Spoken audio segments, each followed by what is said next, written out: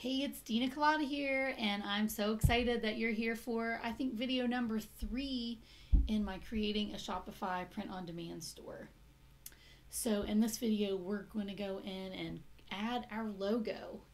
And I've already created a logo using Canva. If you don't have Canva yet, oh my gosh, what are you waiting for? Get on the train. It's 100% free. And the pro version has the background remover, which I love, love, love. I use it almost every day in doing graphic design for online business stuff. So if you don't have it, I do have a link in the description below. It's an affiliate link. So I appreciate it if you do use that and support me on my channel so I can keep creating amazing content for you. So, all right, let's get to it. We're going to go ahead and go to the Shopify. We're still in the setup phase of setting up our store. We've already connected Printful to this, and we've already added a custom domain. You know how to do that through the Shopify app. So right now we're going to click on this next step and click Add Brand Assets. And your brand is, your branding and your colors are so important because it keeps things cohesive through your social media channels.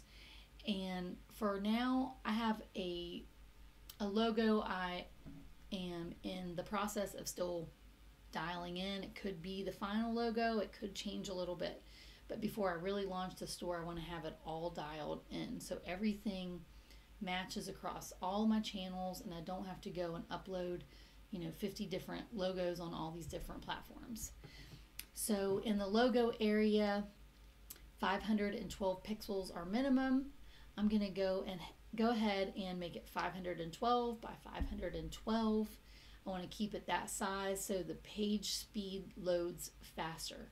If you have a 10-inch by 10-inch logo in an area that only needs to be this big, it's going to take people's computers or phones longer to load your site, and they're more likely to bump off or say, screw this, it's taken too long to load the page, I'm out, I'll go buy my stuff somewhere else. So having your files compressed and small is really important for page speed because people want, I want it now, I want it instantly, I want it yesterday. So make your images as small as you can without losing the integrity of how the image looks. Okay, I use PNG a lot on graphics because I like to use transparent files a lot of times. So I am going to go ahead and upload this image again, click Add Images, and I'm going to click the logo that's new, Corkabee logo, and it's uploading. There it is. So we're going to click Done, and there's my logo. I'm going to make it square. You can make it a circle. You can make it a favicon. There, your favicon. It's actually going to shrink it down. I think the max or the minimum requirement for a favicon is 36 by 36. I usually make it 40 by 40 just to keep it simple. But this, you can see what it's going to look like as a square, as a circle. I like it as a circle because it keeps it nice and tight and it doesn't need this white edge around it. All right, here it says need a logo, create one with Hatchful. I like Canva, it's great. I've never used Hatchful, it might be great also. Okay, so the brand colors are going to appear on my store, social media, and more. So what we want to do is go to Canva if you haven't used Canva yet, and we want to use the colors that are in this image. We want to grab probably the hex codes on here. So let's click Add Primary Color. So we're going to go here, click on this, and we're going to figure out what color that is. If you don't know how to pick colors out of Canva, out of an image you're using, you click on the image, and here on the left hand side, close to the search uploads area, you can click background color, and then look right here. It has the picture of the logo, and it pulls the colors out of the main image on the screen. So the black one is 0000, easy to remember. White is, you can click on that. Oops. White is FFFFFFFF. This red color is C21616. So I'm going to click on that picture, click in this little square over here, and then I can copy Command C on Mac to get that color and put it into my Shopify. So my primary color, I'm not sure how it's going to look. So for now, let's see, there's a primary color. I'm going to use that as white to start, and I'm going to play around with it and see what looks the best. My secondary color is going to be that hex code, that red. Oh, I don't think I saved the whole hex code. I want to go back in there and make sure I have the whole hex code copied and pasted. It's a C21616. Okay. We're going to put that in over here. Whoops. Secondary color C216. I don't think that worked.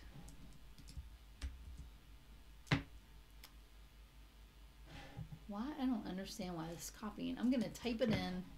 C21616. Aha, there's the red. I did it. I feel very proud of myself. Okay, so we're going to have white as the primary color. The secondary color, let's go ahead and use black, which is 0, 0, 0, 0, 0, 0. There, it popped up the black. Let's see, the contrasting color. Oh wait, the primary color is going to be 0, 0, 0, 0. The contrasting color, we'll have to save some of this stuff and play around with it. Now we want to have a key image that shows off your brand in profile pages and apps. So you want to have it 1920 by 1080 pixels minimum. I'm going to pick the minimum again because of page speed loading times. So let's hop on over to Canva and let's go back to the home page. Since this is going to be a offshoot of Corkabee.com, I want to keep those primary and secondary colors in this cover image. So, okay, I want to open this up again. So it goes 1920 to 1080. 1920 to 1080. Okay, so we're going to open Canva and we're going to click Create Design and go to a custom size, which is 1920 by 1080.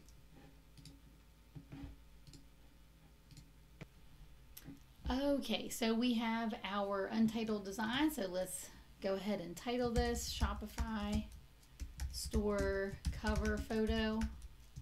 We'll say cover image. Okay, and you can go ahead and look through the templates and see if there's anything that fits your brand. So I'm going to scroll through and see if there's anything that I really like. Let's see if there's anything with wine and food, because that's what my app is about. And this is going to be the t-shirt side, the e-commerce side of my business. There's nothing that I'm loving. Let's see what else there is. Oh, here's one.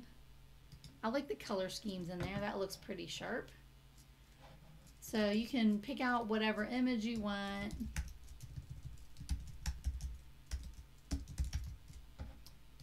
And you can just play around and make it your own. So you can go ahead and watch me do that with this. Corkabee shop. That looks okay. Let's see what this little circle says. Superior flavor ratio. Recipe. Corkabee is a recipe maker, and oh, but this isn't the recipe maker. This is, I'm gonna just delete that. We don't need to get too crazy with the details. Let's keep it really simple for now. We're gonna get rid of like a whole bunch of this stuff on here. I don't need all this. But you can make things however you want. I have Canva tutorials on my channel. You can check out that. And you know, I'm going to change these colors so they are the correct colors for my brand. And I need to actually change my palette there. Okay, so I'm going to look and pull out these hex codes here because those are what I want to keep this background as, so it's all cohesive throughout everything. Make it red. Boy, that's really bright, isn't it? Maybe I'll make it the black instead. That'll make it look classier. Corkabee Shop. And we're going to pull this red, and then we can make these red highlights, that red copy with the correct red color. Okay, so now that's the right color. Let's make that the right color red. Corkabee Shop. Maybe we can find another image on here. Or maybe I'll just make it our Corkabee Shop.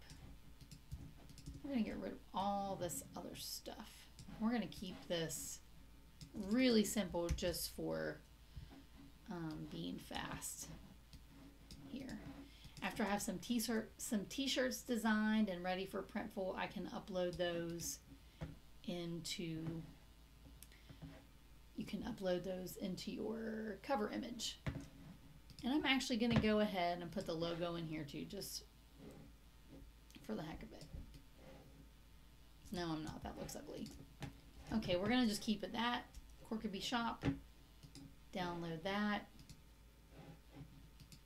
And that's all we're going to do for this. Now we're going to hop back over to our Shopify store. And we're going to add this cover image. So we've got to upload our Corkabee Shop. I don't know if it's downloaded yet. I don't know what's take. Oh, there it is. Shopify store cover image. All right, and you're going to really see just adding these few simple elements and changing the primary and secondary colors. Your website's going to look a lot different. Okay, it's got a 16:9 ratio there. We can add a slogan. So let's go ahead and put the world's first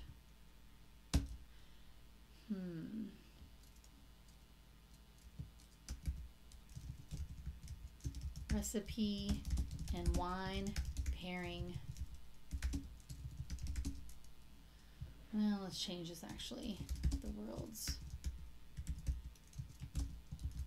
most fun wine and food apparel. This could change, but for now it's going to be shirts. The world's most fun wine and food apparel shop by Corkabee. Whoops. Spell check. Here we go. Okay, and you can have up to 80 characters there. You can use all those, and that's good, really good for SEO too. And that'll help you get more traffic to your website. So, wine and food apparel shop by Corkabee. Oh, actually, that's our slogan. So let's, the world's most fun wine and food apparel shop. That's an easy tagline or slogan. A short description can have up to 150 characters. Now, I want to show you another trick that you can use. I use AI for a lot of the things that I work on because it saves me time. So if you don't have ChatGPT yet, you can go to chat.openai.com,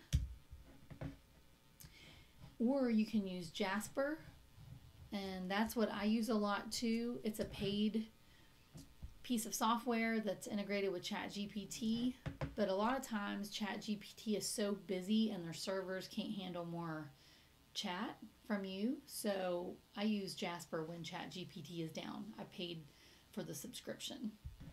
Okay, so I'm going to go here and put, let's see how many characters are in there. And I'm going to copy this right here.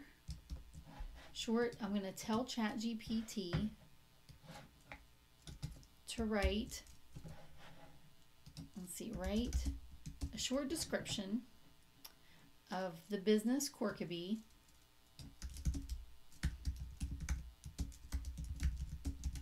called Corkabee Shop that sells